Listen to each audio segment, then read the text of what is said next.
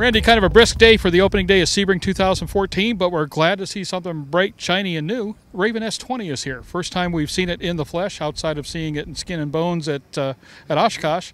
This thing started flying shortly before Christmas. Tell me what's happening.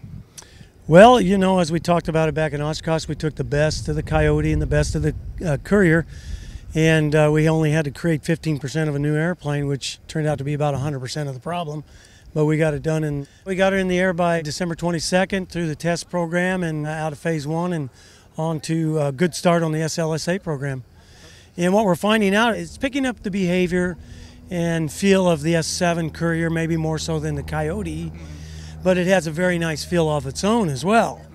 And what we're liking about it is that it's very ergonomically pleasing aircraft.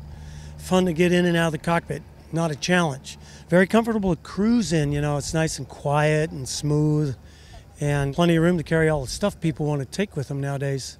People marvel at the large baggage compartment as one of the big features, but there's also a lot of little ergonomic subtleties that help things like the drop door line and the sliding seats and the adjustable recline and our always famous and comfortable tension-filled upholstery system. What's the future for this airplane? When will it be available? What kind of pricing you're looking at? You obviously mentioned SLSA, so get another production airplane under your belt. That's a big deal. Yes, it is, but it gets easier as you repeat process.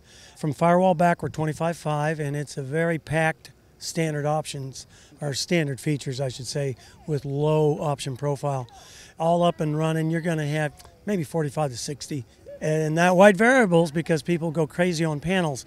If you look inside this one, it's a modest panel. I'm kind of going retro and enjoying the old analog and just a simple GPS. What about complete flyaway? Complete flyaway, as you see it sitting here, would be 112. And that's with that panel. It's a full day VFR, GPS transponder, radio, intercom, lights, and all that kind of stuff. So, when do you expect people to be able to stop by Hays, Kansas and pick one up? Wing kits have been shipping. Now we're on to filling out those orders complete. And probably by the end of February, we should be in full delivery cycle. Not 100% steadfast on that. We're pretty bogged down with some good orders, so that's a good thing. The SLSA program, we're hightailing into that once we return to do the final part of the test program.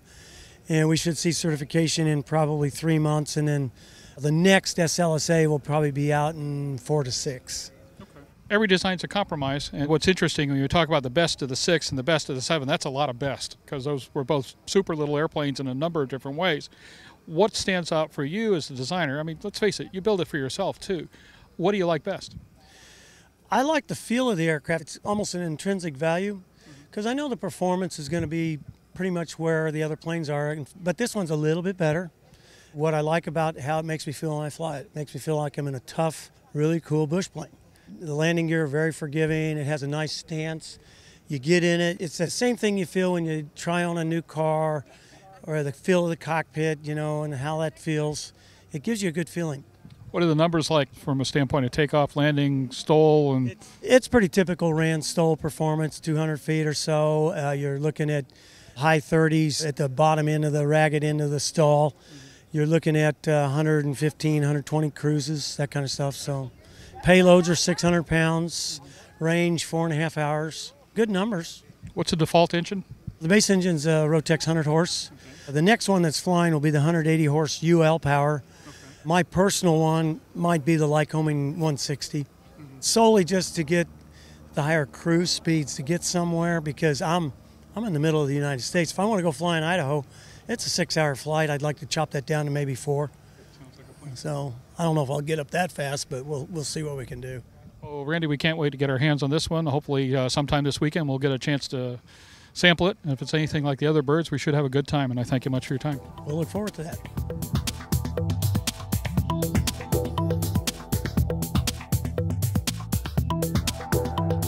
Aero-TV is brought to you by Explore no-limits flying in the newly FAA-certified Sea Ray Elite Amphibious LSA. Progressive Aerodyne Sea Ray Elite with a Rotax 914 turbocharged engine is equally at home on the ground, in the air, or on the water. Check it out at www.searay.com. Ready for a bold and never-boring LSA? Check out the Renegade, Little Rascal LS1 and LS2 fully aerobatic light sport aircraft with dependable fuel-injected Lycoming AEIO 233 power. The aviation industry is far too automated and impersonal. Levels of care, service, and focus on customers have faded. Concierge provides premier customer care, leading our industry on a return to service. Find us at www.concierge.aero.